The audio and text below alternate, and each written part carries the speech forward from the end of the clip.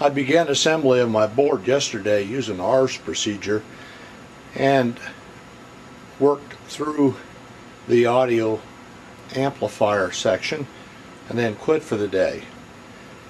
There's been a new procedure come out that's in more detail, and I think I'll try to pick up using Dan's new assembly procedure. It's a 26-page document. His process is different than the way I was proceeding before, and I'm not sure that some of his tests on current will work because I have components assembled already that he doesn't do at the first part. So we're going to pick it up and we'll test it, and we'll just proceed ahead like we know what we're doing, and hopefully everything will work out fine. The first thing he does is install a bunch of miscellaneous parts on the board. So I will go ahead and pick up his figure 2 in his diagram, and we will assemble all those parts using his step procedure starting at page 6. If you have trouble reading these little diodes, join the crowd. I happen to have a little bit of equipment that's kind of nice to do that with. I have a microscope here that's zoom 8 to 80 power, and with that I can kind of make the readings out, but it's even tough there. So all I can say is get a magnifying glass and just do the best you can. Here's my setup for reading the markings on those little tiny diodes. Ignore the dirty bench. I only have so much bench space, and I'm using a good clean one to build the board. I have all the diodes installed. Probably the hardest part about this was just the identification, then finding them on the schematic. See, we have one here with D1. We have one over here. We have one down here. And the other one's lost on there somewhere. So anyway, they're all there, and we'll move on to doing the electrolytic capacitors next. Okay, I'm down to the miscellaneous section test on page 7. I've made a couple minor changes here. Instead of soldering the crystals in at this time, I've put sockets in there because I want to be able to do some sweep frequency testing on the filter later on. I'll be adding sockets in various sections of the board, mainly for feed-through capacitors, so I can isolate one section from the other. That's the advantage of building it with ours procedure, is you build one section at a time and you can test one section at a time. Doing it this way, you end up with a lot of components on the board in various sections, so it's a little harder to isolate the sections, but I'll do that with sockets so I can plug components in. I have everything all in place now to do the power on test. I have my milliamp meter here. I've got my push to talk switch up here, and I have the board and I have it hooked to the power supply. So we're going to power it up. I'm reading 2.8 milliamps here because I have 2 transistors and their bias network are already installed from when I did the audio amplifier sections. So what we need to do is just take 2.8 milliamps away from any readings we get until we get to the place where he has that section installed also. The step says that we should have 0 milliamps because there's nothing at this point that draws current. Well, like I said, the bias network on the 2 transistors down here are pulling current, and the transistors are biased, so they're pulling current also in the audio output section. It would be higher if I'd plugged the IC in, but I don't have it plugged in yet.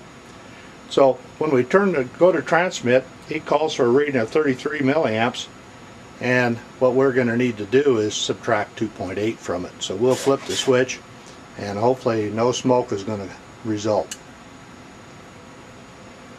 So I'm drawing 36 milliamps, so that's about the 3 more from the 2.8 that we were drawing.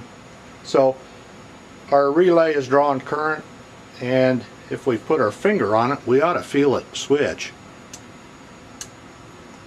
Well, I don't Yeah, I can feel it just a little bit, but I can also hear it. So we know the relay's switching in and out. So that was a successful test. Now we're ready to start on page 8. First thing it says is install the IC. That's going to be easy because we have the socket in place and we have a lot of this work done already. So I'll shut off here and I'll plug in and do the assembly, and then we'll be ready to do the audio amplifier power test.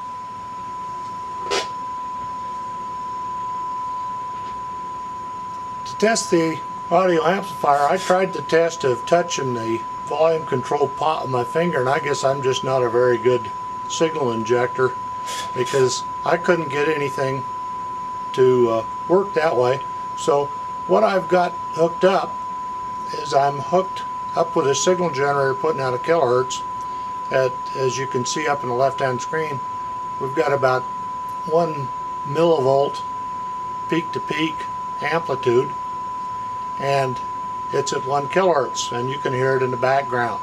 So what we're going to do now is we'll switch over to the speaker lead and measure the output. So then once I know the input and I know the output, I can calculate the dB gain. The schematic says we should have about 36 dB gain. So I'm going to go ahead and change the setting here on the vertical deflection, and then I'll hook up to the speaker lead.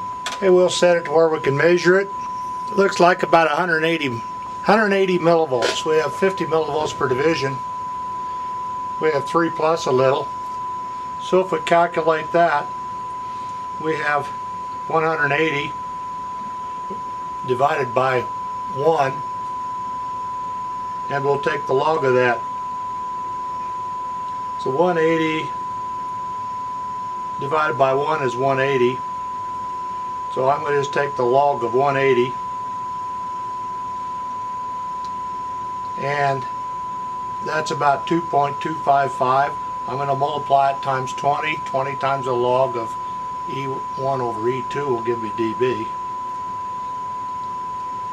That gives me a gain of about 45 dB. Now the schematic said we wanted 36 dB, so we got just a little bit more, so that's fine. So at least that way I was able to tell that the amplifier was working properly, even though I couldn't make it static for some reason. I've completed the receiver audio preamplifier installation. Actually, I had all that completed from when I was working on ARV's procedure. So now we're back into the procedure so that we can actually get the right current readings. And on page 10 now, the audio preamplifier test. It says connect 12 volts, measure the current drain with the push to talk switch open. Should be 8 milliamps, and we show 8.2 milliamps. I'm going to skip this step about measuring R88 right now because I have to tear the circuit down in order to get my meter back in the voltage mode. I'm going to go ahead and close the push to talk switch here, and we show 34.7 milliamps, and the procedure calls for 33 milliamps, so we're right on target with that. Procedure calls to touch the leftmost pad of C47 with a piece of wire. C47 is down here, it hadn't been installed yet, so that makes it easy. And I have a loud hum. So that sounds like that piece is working properly. Okay, I'm reconfiguring now so I can measure voltage, and I want to measure the voltage across R88. So I just need to find R88 down there on the board and touch its lead, top lead, with the voltmeter. And I have 5.3 volts. I should have approximately 5 volts. So we've passed that step. To test the audio preamplifier section, I'm going to inject a signal right in here, which is the input to it, and I will test the output of the preamplifier on the hot lead of the volume control pot. So we'll check that. It says the gain on that stage should also be about 36 dB, so we'll take a look. Scope trace is a little bit fuzzy because we're operating at 500 microvolts per division right there, and we have about 500 microvolts going in, so that's the input to the preamplifier. So let's take a look at the output. I'm going to change the division so I don't overdrive the scope screen, and we'll hook onto the hot lead of the volume control pot. We'll adjust the vertical to where we can make a measurement. 1, 2, 3, 4, 4.2 divisions times 20 millivolts per division. So that would be 88 millivolts. We have 88 millivolts divided by a half a millivolt. That's 176. So we want to take the log of 176, multiply that times 20, and we have 44.9 dB of gain out of that stage. So we can pronounce that working properly too. You can see the difference in the display once I get out of the mud of 500 microvolt signal level. The trace looks pretty good. Okay, we have the transmit microphone preamp all ready to go. I'm going to change the sequence of the test here, but first there's a little warning. It asks you to install a 4.7K R92. You would only install that if you're going to use an electret mic. If you're going to use a dynamic mic, you'd want to leave that out, because otherwise it would put voltage out on your microphone, and you don't want that with a dynamic. So I'm going to change the sequence a little bit here because I'm going to measure my voltage across the top of R74 first. We're in transmit, and what we want is about 1.7 volts or so. And here's R74. I have 1.86, so that's within limit, so we're fine there. So we'll set up and we'll measure the current now.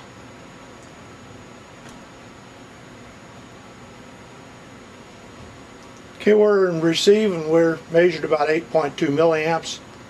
We should measure somewhere around 8, it says in the procedure.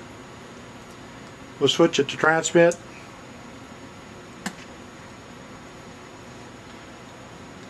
And I'm reading 40 milliamps. Procedure says 39 milliamps, so 40 should be fine too, so we're okay current wise.